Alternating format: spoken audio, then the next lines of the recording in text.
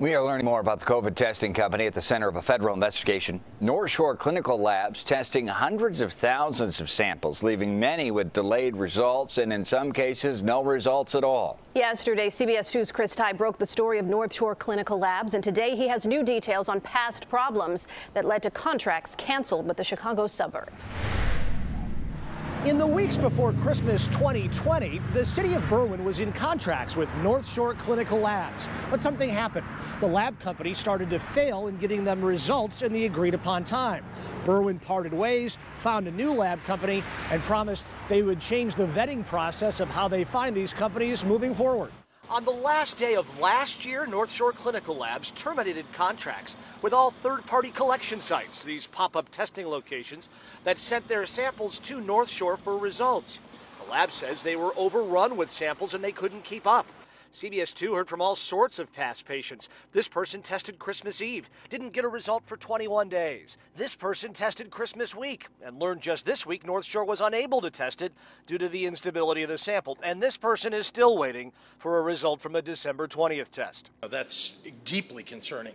We brought the matter to the governor, whose Department of Public Health is investigating Northshore, and two other labs, who together have been reimbursed over $300 million from the Centers for Disease Control.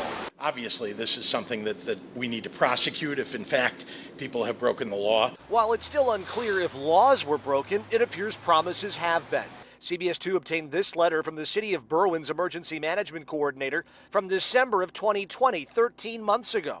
On December 3rd of that year, he wrote, the testing company Northshore Testing Labs was dismissed from service to the Berwyn community. The inability to provide test results in a timely manner and in the prescribed timeline they had agreed to left me no choice but to leave Northshore Testing. Northshore apologized to Berwyn residents, saying regional shortage of material and phone numbers being illegible were to blame, adding, we bear the responsibility for causing the delays. As for this year, Northshore says the problems are, number one, they had 10 times the number of tests coming in that they could handle, and for those that never got test results, it's because your samples, they say, were either improperly stored or damaged. In Berwyn, Chris Tye, CBS 2 News.